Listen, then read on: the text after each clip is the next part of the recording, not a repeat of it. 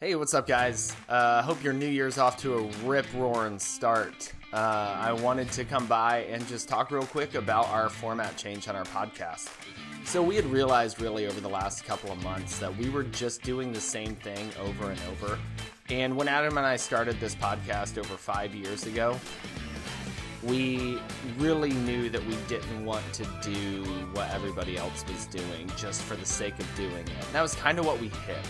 So we took some time off and, just kind of took care of ourselves for a little bit. And now we're back and decided that we wanted to do something that people weren't doing. And we want to, educate people on races and make people more informed in choosing what races they want to run. And so that's where the idea kind of came from, to start talking to people about races they run and find out the logistics of them and, tips that people might have and stuff like that. It allows you to make a more informed decision and allows you to go into a race that maybe you haven't run before with knowledge that you wouldn't otherwise have. So all that being said, if you have a race you've run recently that you'd like to review with us, drop us a message. Let us know. If there's a race that you're considering running, drop us a message. Maybe we can get some more information for you.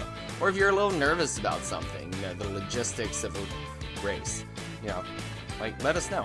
Maybe we can figure something out and get somebody on. So we have a lot of good ones coming up. On Monday, we're going to be dropping a review of Grandma's Marathon, which is a great race out of Minnesota. So I got to do that interview with my friend Jamie, and I'm really looking forward to seeing what y'all think of it. So hope your new year continues to be amazing, and that training for whatever spring race you're training for is whatever.